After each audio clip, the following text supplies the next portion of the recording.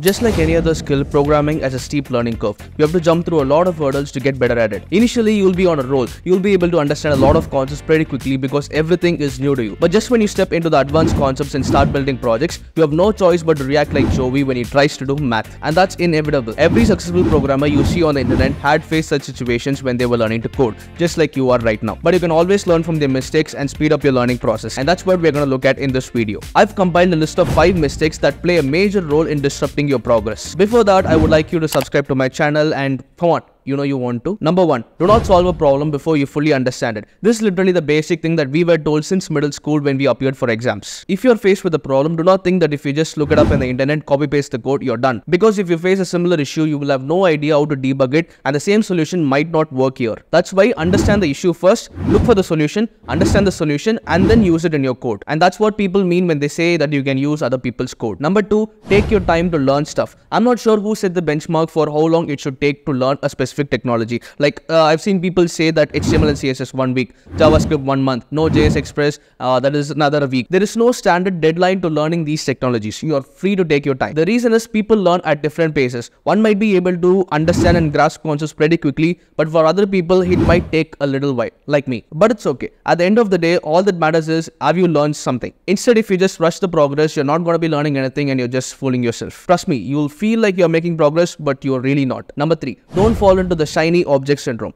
Let me explain. I can't stress how important this is. Programming is divided into various domains. There is web development, there is app development, there is cybersecurity, machine learning, and there is blockchain and so much more. So when you pick one and start learning, there is obviously going to be some challenges. But just when you start encountering such challenges, your brain starts to get distracted and looks for other things that is as exciting as the one that you're pursuing now. The same thing applies with kids as well. If they want a toy and if they did get one, they would still want another toy that is way cooler than this. They would never get satisfied with what they have now because their mind is always looking for that excitement that they get when they receive the toy. It's the same thing here. The initial excitement you had when you picked the domain and started learning, it will slowly start to fade away as the challenges arise. So your brain will start to look for the shiny objects, that is other great domains, so that you will get that initial excitement one more time. This is the vicious cycle and this is what we call shiny object syndrome. The best advice to prevent this is pick a domain, spend a decent amount of time, build projects, learn new things, and then decide whether you want to pursue this or not. Because when you spend a decent amount of time in a specific domain, you will be able to understand what's the domain about and how hard it is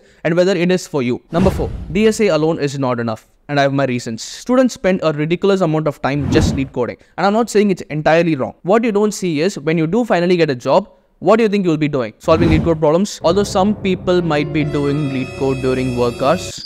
Okay, serious now. Most of the time, you'll be resolving bugs, building features, and resolving a long list of PR comments. So why not do those things before you actually do get a job? Just for example, you can contribute to open source, you can build projects, you can build a startup company on your own. Just saying, these things can really increase your love for programming, it will enhance your skills and you'll be more confident when you join a company. By the way, these things can also tell you whether programming is for you or not. Just saying. Last of all, never hesitate to ask for help. It is a very small ego thing, but it will take you to great heights. No matter how skilled you think you are, there's always going to be someone who's better than you. And that's just how life is. If you think you need help, just throw your ego away and go and ask someone. Nobody is going to judge you. Even if they did, who cares? You're the one who's getting benefited, right? And that's what you should focus on. Just a small disclaimer here. Just following these 5 suggestions will not make you an expert programmer. There are a lot of things that you must deal with and there is just no shortcut to skip that. But these things can really smooth out your programming journey and speed up your progress. So all the best for your career and I'll see you in the next one.